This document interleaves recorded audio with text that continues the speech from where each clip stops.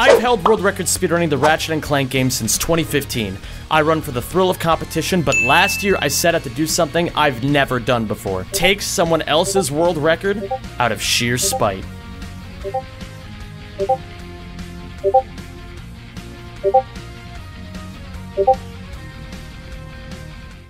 You might ask how me, Zem92, an otherwise normal person, could reach such a dark place. But I can promise you, it's all well-deserved. So there's this guy, and out of respect for his identity, we're not going to use his real name. So let's just call him Joe. Joe and I both have the same goal, to be acknowledged as the best Ratchet runner in the world. However, with 16 games in the series, we've never actually run the same game in all the years we've been running. It was only a matter of time before we collided. We finally crossed paths last year while running a game called, and I'm not joking, Ratchet & Clank Quest for Booty, a pirate-themed sequel to the PS3 game Tools of Destruction. You get it? Because pirates, booty, you get the joke. Now, normally, Booty is like the Age of Ultron of Ratchet games. It's 2.5 hours long, leaves no real impact on the series at all, and leaves everyone wondering why it was made in the first place. The speedrun, however, cuts that down to a cool 20 minutes with some shortcuts and luck-based tricks. Joe had been the world record holder in Quest for Booty for a long time, and I was looking to challenge that. I hit the ground running hard. I would run the game on stream a few hours a day, then study and grind some more offline and voice calls with friends. Weeks rolled by and the game was harder than I thought, more annoying than I thought, and greener than I thought. It's weirdly green, for like half the game. Eventually, I beat Joe's record of 1911 with a time of 1905, marking my first ever Quest for Booty record. Oh my fucking god, I did it! Yes! After that, I put the game aside. I was content with my achievement and frankly getting sick of the game. Among other issues, the final boss only gives you the right move 1 in 3 times, and I was tired of playing perfectly for 20 minutes just to lose 1 round of rock, paper, scissors. We're fast forwarding now 5 months to November 2021.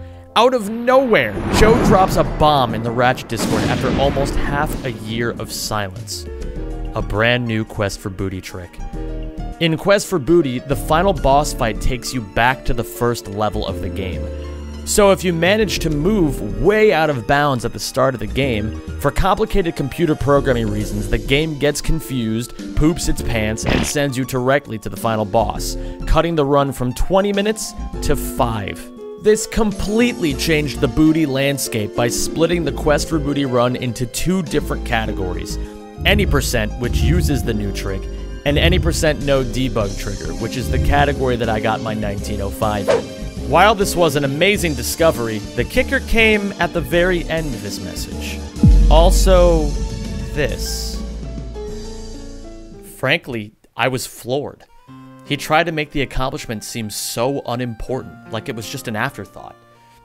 Now, in speedrunning, world records get beaten all the time. That's not really a big deal. But he eventually told us he had gotten the record all the way back in May, nearly a month before I got my 1905. He got world record and kept it secret from me for half a year. On one side, he created a new category only he knew how to run. On the other, he baited me into thinking I had the record so I'd stop running the category, and then killed the game with a new strat. Now, even I can admit this is kind of a Chad move. However, I also took it personally. What Joe did is bad, and it's even considered unethical in the world of speedrunning. To explain why, let's take a look at the world of regular running. You know, outside. One of the greatest, most impossible feats in running is the sub-2-hour marathon. For decades, the international community of elite distance runners made it their goal to break this 2-hour barrier. In 2019, runner Eliud Kipchoge ran a 1-hour, 59-minute, 40-second marathon on a special course in Vienna with dozens of other runners who helped him as pacemakers and supporters. Now let's be real here, speedrunning is not as cool as marathon running, but to succeed at speedrunning, you need a community too. Everyone helps each other improve, and it's only by working together that we can push the limits of the game. By definition, speedrunning requires public knowledge, since there are no eyewitnesses on the internet. By hiding strategies and records, you hold the game back. Sure, you get a temporary advantage, but that doesn't mean anything because the instant you post the run, everyone else can see what you did. What Joe did was, in short, scummy for the community and very clearly designed to make me in particular look like a big idiot. I couldn't let this stand.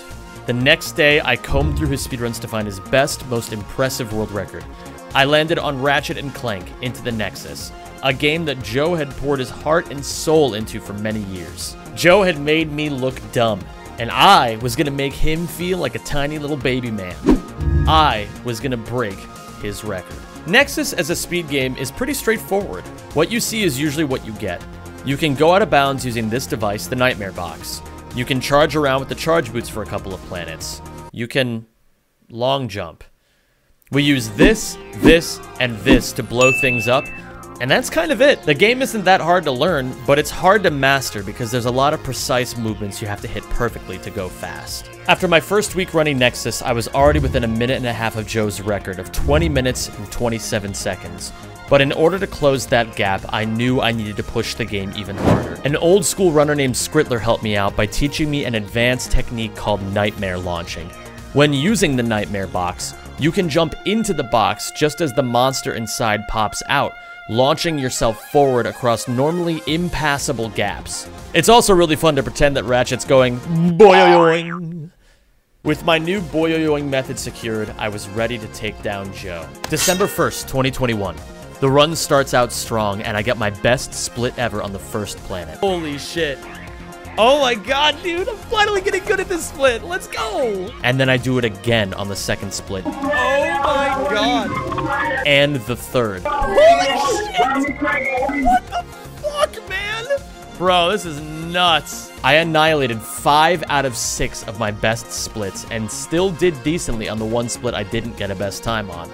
I slammed the split bar at the end of the run and saw my final time. 2021. The best run in the world. Or at least, it would have been. Nearly 6 hours beforehand, Joe himself came out of the shadows of the 2015, also done offline. He was clearly trying to scare me off, just like last time, but with my confidence at an all-time high, I pressed on. A few days later, I had another good run. I once again got my fastest ever Nebulox 7. Ah, I understand now. Let's check out that orphanage first. I was playing well, but some sloppy nightmare launches here on Silox lost me some time. By the time I finished Thram, the second to last planet, I had missed a few tricks and my best possible time was 20:09. Meaning I only had a measly 5 seconds of time I could afford to lose on the last planet. I then proceeded to play out of my mind.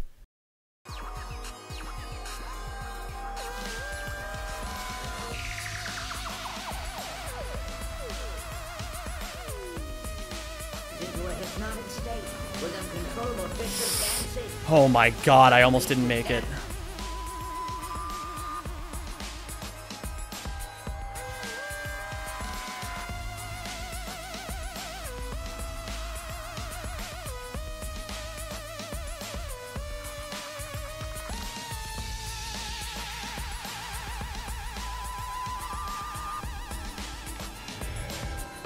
I think that's it.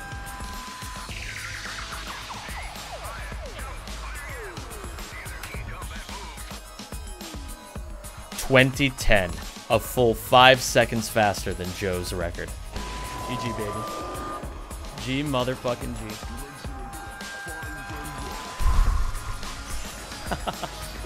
Even though this was a great moment for me, I had something else on my mind. Joe could still be hiding another run that was even better than the 2015, just like he hid his precious booty from me. I decided to get a run so good, there was no way Joe could have a better one in his pocket. 4 days later, I got my Christmas wish, closing out a 1958, the world's first sub-20 and Into the Nexus, and I beat Joe to a milestone that he himself had been unable to achieve. What more, I ended up really loving Nexus. It's not the best or fastest Ratchet game, but it's really fun, and games are meant to be fun. Now you may be wondering what Joe's reaction was to all of this. You may be a bit disappointed to know that Joe was radio silent for months. But in a wonderful turn of events, Joe recently reached out to resolve our differences. Joe was going through a rough period in his life, and he took his frustrations out on me in a moment of competitive intensity. No one is perfect, and I'm not blameless here either. I could have been a better community member to Joe and made him feel more welcomed. Regardless, we're starting to see eye to eye. Hopefully this video doesn't ruin that. With all this said, please don't be mean to Joe.